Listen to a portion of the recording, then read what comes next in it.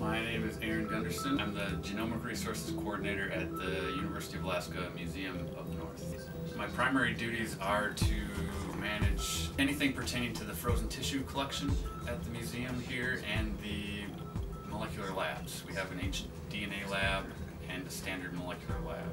The frozen tissue collection consists of tissue samples preserved from specimens in all of the biological collections at the museum.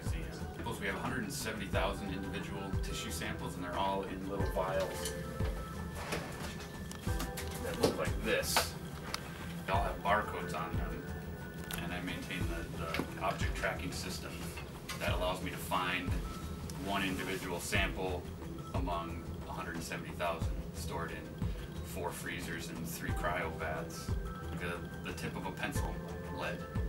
About that much is enough for any DNA work. Tissues have only been collected for the last about 20 years, since the early 90s, late 80s.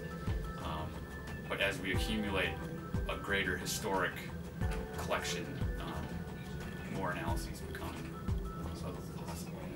So we're preserving these tissue samples primarily for DNA-based research, frozen, and that we hope preserves them indefinitely. My name is Aren Gunderson. I'm the Genomic Resources Coordinator at the University of Alaska Museum of the North.